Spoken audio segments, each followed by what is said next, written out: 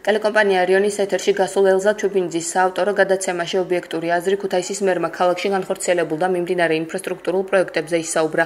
გიორგი ჭიღვარიამ რამდენიმე მიმართულებაზე გაამახვილა ყურადღება და აღნიშნა, რომ განხორციელებული პროექტების პარალელურად ერთ-ერთ მთავარ გამოწვევად კვლავ ინფრასტრუქტურული მიმართულებები რჩება. ჭიღვარიამ მასშტაბური პროექტების მიმოხილვისას რიონისპირა დასახლების რეაბილიტაციის ირგვლივაც ისაუბრა. ასევე ტურიზმის განვითარების თვალსაზრისით დაგეგმილ ღონისძიებებზეც გაამახვილა ყურადღება. გუბერნატორი ზვია ჩალამბერიძე სამწუხაროდ მაყურებლისთვის ერთი ძალიან მცირე განმარტება. პროექტი გეტყვით ითვალისწინებს ბილიკის გაკეთებას, რომელიც იქნება ტურისტებისათვის და ასევე ჩვენი თანამოქალაქეებისათვის, რათა შეძლოს ადამიანმა გაიაროს და ნახოს ეს 19 საუკუნის სახლები უფრო ახლოს და თვითონ რიონის სანაპიროც. არ შეიძლება არ შევეხოთ აეროპორტის რეაბილიტაციას.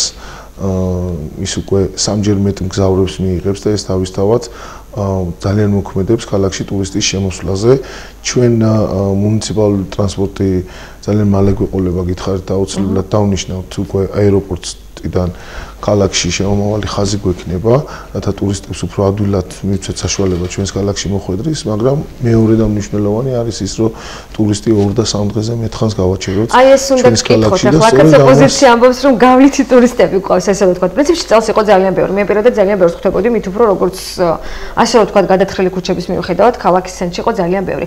აი ამისთვის თუ ფიქრობთ, რომ რაიმე ცალკე მიმართულებით იმუშავებს, რომელიმე კონკრეტული ჯგუფი, რომ დიდხანს გაჩერდეს ქალაქში. ზუსტად რიონის სანაპიროს რეაბილიტაციაც ამას ემსახურება. ჩვენ ასევე ვფიქრობთ ხიდის გადაყვანას გაპონოვის ქუჩიდან ბოტანიკურ ბაღში და ეს არის ზუსტად ის წრედი, რომელიც შეიკრება ტურისტისათვის და იქნება ძალიან საინტერესო მისთვის, რომ უფრო დიდხანს გაჩერდეს ჩვენს ქალაქში. ასევე გაპონოვის ქუჩის რეაბილიტაციაზე მუშაობთ ამ საკითხზე, რომ საბოლოოდ ესეც ერთ-ერთი დაანონსებული პროექტი კი ბატონო, ესეც ერთ-ერთი მნიშვნელოვანი პროექტი, რომელიც უნდა გაკეთდეს და აუცილებლად შევძლებთ რომ გავაკეთოთ მუნიციპალური განვითარების ფონდს ვესაუბრებით ამ საკითხთან მიმართებაში. მოგეხსენებათ თქვენ ქუთაისის ბიუჯეტი, ამიტომ აქედან გამომდინარე აქტიურად უნდა ჩავრთოთ ყველა მიმართულება, რომ ქალაქი შევცვალოთ და იყოს ერთ-ერთი საინტერესო ჩვენი ქალაქი.